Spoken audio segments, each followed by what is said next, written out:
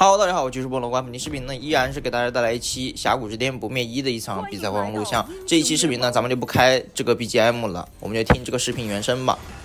注意看我们家的双人路，我们家的黄毛和我们家的这个情侣，上一把的话我就排到了，他们两个上一把输了，他们两个一直在下路吵架，2级吵到15级，直接输掉了。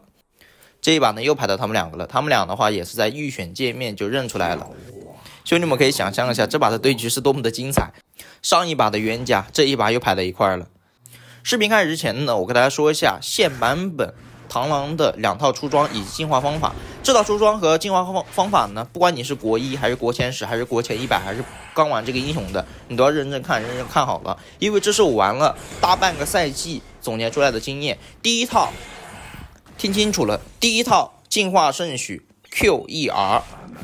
装备选择4件穿甲，幽梦木刃、夜之锋刃加巨蛇，最后再补一件大穿甲。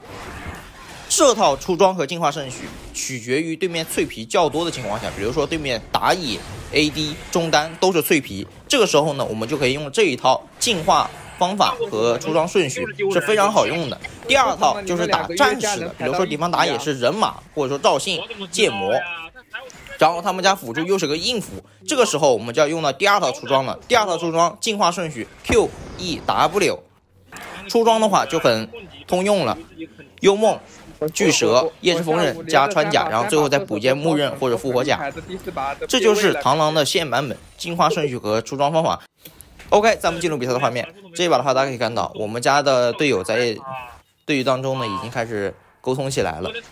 中单和上单呢，纯属是看热闹不嫌事大。上单还想帮忙劝一下架，中单是完全在拱火。我呢就是沉默不语，一场小小的游戏，却看出了这个世间的人情冷暖。有人在劝架，有人在拱火，有人在沉默。他让你预学一下射手，我觉得其实没啥问题的。上把你们什么样我不管，这把的话我合理的说一句，学英雄确实没啥问题。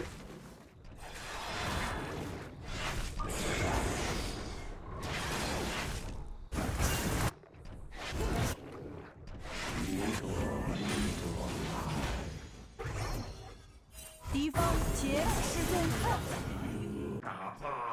我在路上。哎我靠，我好想把他杀了呀！他5级了，不熬夜了有点。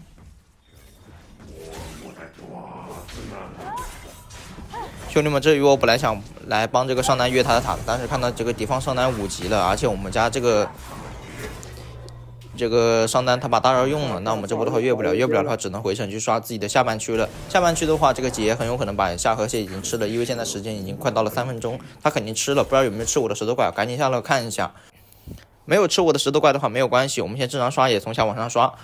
没有节奏的时候不要着急，我们先正常刷野，能反野就反野，反不了野我们就先正常刷，等待这个资源团刷新。这边的话看到下路可能要打起来，我们这边往下路靠一下。看到双人路的话还没有升到5级，我也就放弃了。我们这边先正常刷野，去刷自己的4鸟，然后我们这边准备打一个探照，看一下这个中路有没有机会。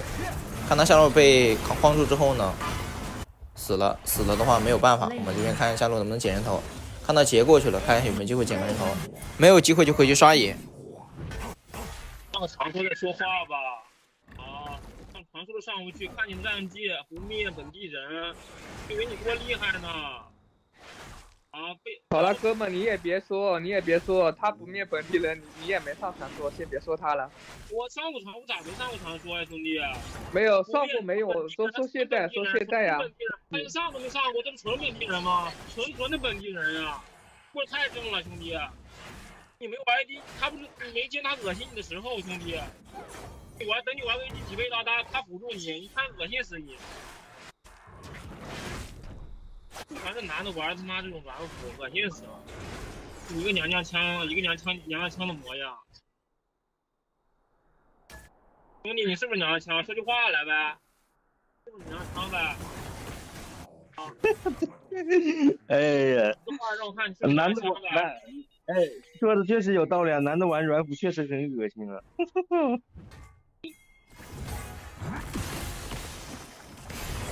看他呀！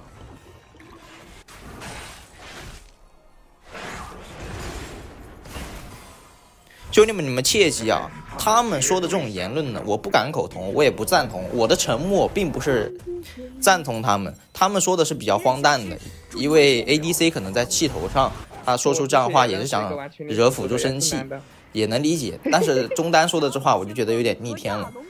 本来我们是想进去打先锋，这边看到他们已经在先锋就位了，我们就赶紧过来打火龙。火龙先锋随便拿一样都无所谓的，因为本来我们前期就没有什么优势。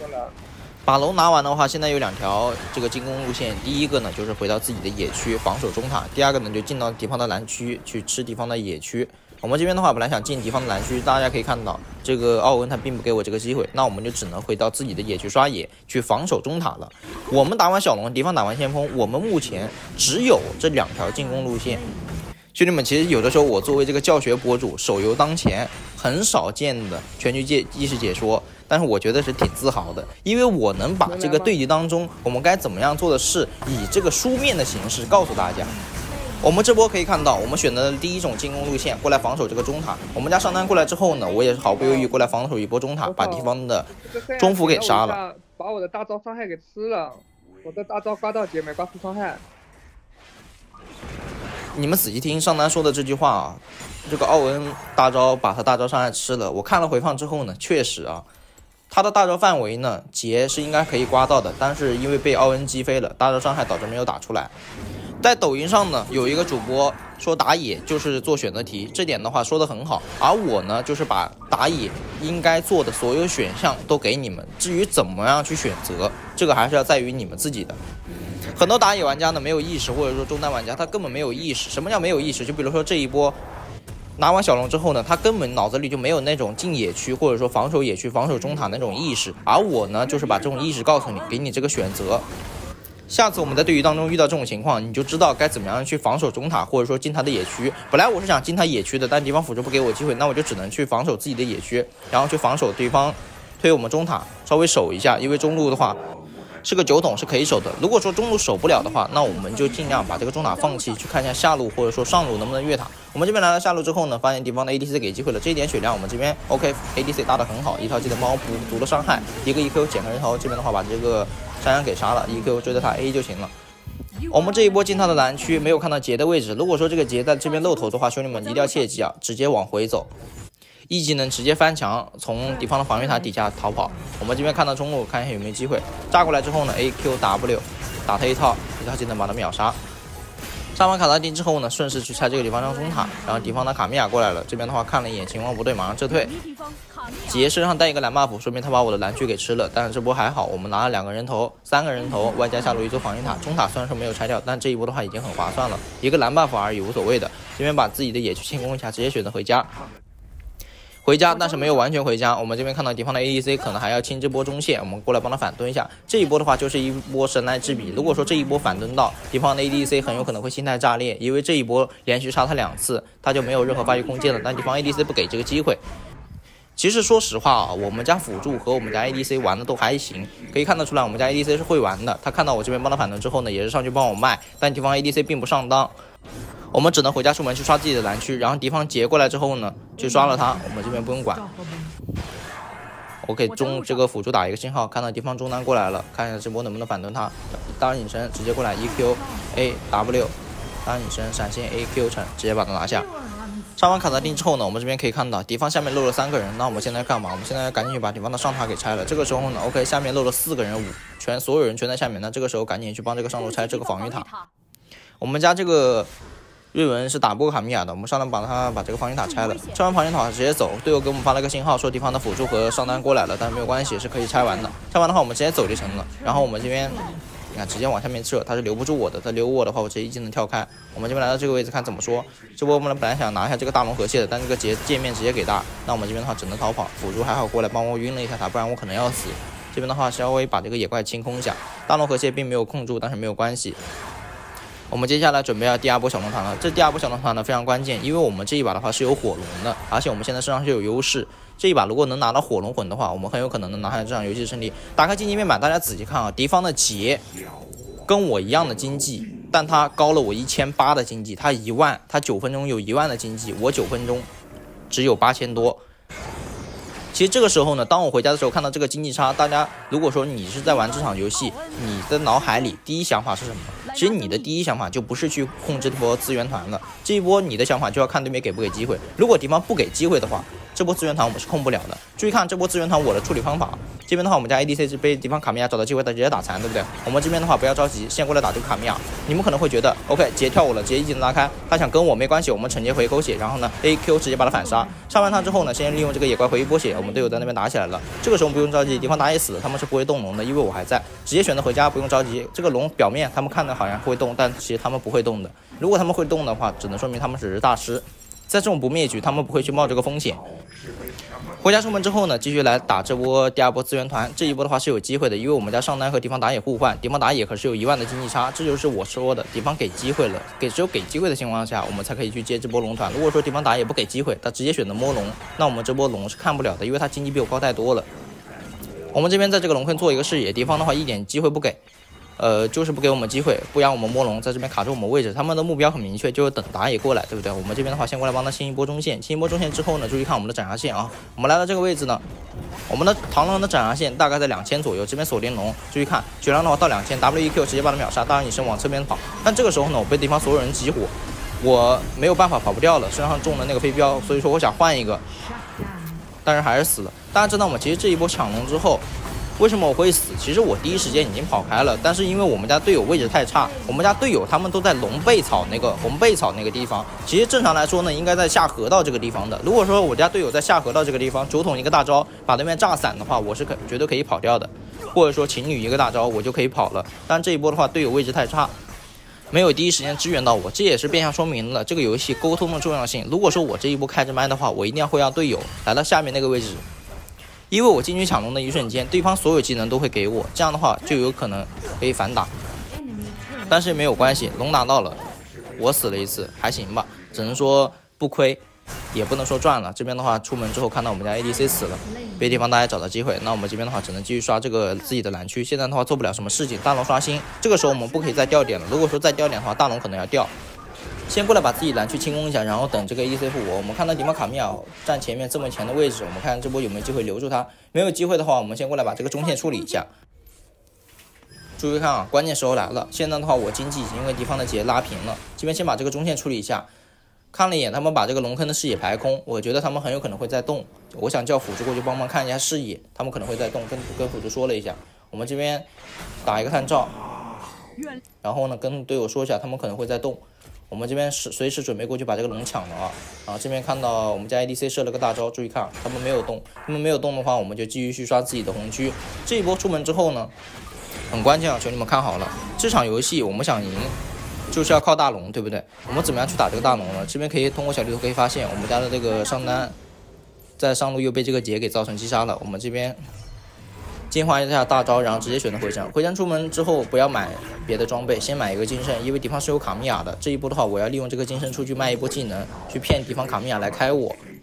回城出门呢，我并没有换上针眼去压制大龙视野，因为我们对局处于劣势，我放针眼的大龙是没有任何用处的。队友大招又探了一下视野 ，OK， 他们没有动了。我们来了这个蓝区，看到中路打起来，先不用管，跟队友说找机会把那个针眼给 A 掉，因为龙坑是有一个针眼的。我们这边来了这个位置，当然也是先偷他一套，我们的经济很高，偷他一套很痛的，他不敢开我们，他敢开我们的话，我就直接跳走了。这边看到龙坑有个针眼，排不掉的话没有关系，我们先清理一下这个上路兵线。这边的话直接大引身过来把这个兵线给处理的。处理完兵线之后呢，看到中路也打起来了，这边的话马上跟队友说去支援一下他呀。这波 OK， 地方打野掉点，我们来到这个位置怎么说？这波的话很关键的，不能让对面给拖住了。我们马上进野区找人，进野区之后呢，我们来到这个位置，绕后想去杀敌方的卡特琳。这边做了个视野之后呢，发现敌方的 ADC 靠过来了，那我们这边不用着急，在这边卡一个视野。直接 E 技能 WEQ 直接瞬间跳过去把他秒杀，杀完他之后呢，直接一个金身规避所有人的大招，规避了2个大招之后呢，是一波团是可以打的，但是我们不要追了，因为敌方打野马上复活。这边的话不要追，赶紧过来把这个龙打了，马上开启 CC 麦克风叫队友不要追了，过来把这个龙秒了。把龙秒完之后呢，接下来我们4-1分推，而且接下来马上要小龙团战了，所以说这条大龙很关键。把这大龙秒杀之后呢，这场游戏的胜利也有向我们这边倾斜了，但是不要高兴太早。我们这边看一下卡拉丁给不给机会。OK， 不给机会的话，先过来把这个中线给处理一下。处理完中线之后呢，马上回城，准备接下来小龙团战。我们的话，因为刚出来就不用回城了，把自己蓝区给清空一下，准备接下来小龙团战，或者说马上推进。这波的话，中上压过去，或者说中下压过去，4-1分推是马上可以推2座高地的。但是这个时候呢，我们家队友在中路那边又开始送了。我们在清蓝区的时候呢，我们家酒桶一个人在中路那边清线，我们给队友打一个信号，叫我们家的上单往下路靠，因为这一把的话我们要推中下，小龙将刷新，刷到默认之后直接选择回城，但这个时候看到我们家的酒桶直接被敌方的单杀，杀完之后这个杰还跑了，然后 ADC 也留在那里，这一波我们家的上单也赶过去，上单赶过去的话也是包死的。因为敌方的双 C 都在啊，这边的话一套技能直接把我们家上单给秒杀，瞬间我们现在少2个人，我们打一个探照，注意看我这波怎么处理的。这一波的话，如果说处理不了，我们就把这个龙给放弃。还记得我那期卡视野教学吗？这边的话看到这个视野，直接绕到这个位置做一个视野，然后我们这边来到这个位置，你们可以很神奇的发现，敌方做了视野的，但对我来说没有任何的用处。我站了这个位置之后呢，马上指挥队友，叫队友赶紧走开，因为这一波如果偷不了人的话，那我们这波这个小龙就不要了。来到这个位置，看一下有没有机会就把这个维鲁斯给偷了，这边的话维鲁斯偷绕过来了，我们看一下能不能有没有机会。OK， 没有机会，那我们这边的话先过去把这个杰给杀了。AQW 把杰秒杀之后呢，当然隐身，直接过来 AEQ 直接划开，然后呢再次一个 EQ 闪现躲一下这个维鲁斯大招，但是维鲁斯并没有大招，不过没有关系。把所有人全部杀完之后呢，我以为这波5杀了，但这波只有一个4杀，一个 W 全部秒杀，然后直接中推。兄弟们，这个版本我属于是比任何一个版本都魔怔了。虽然说这个版本我没有去打自己号的排名，一直在打峡谷之间的单子，但是这个版本我属于是什么了？属于是不是绝活哥了？属于是绝症哥了。除了螳螂，我是其他英雄一个都不会玩了。真的，兄弟们，我其他英雄一个都不会玩了。除了拿到螳螂，已经真的完蛋了。我现在对面只要把螳螂一搬，我直接就从主播机打野瞬间掉到宗师。OK， 兄弟们，本期视频呢到这差不多就结束了。如果说你喜欢本期视频的话，请多点赞、评论、转发。还是那句话，兄弟们，关注我单排王者峡谷传说，你也可以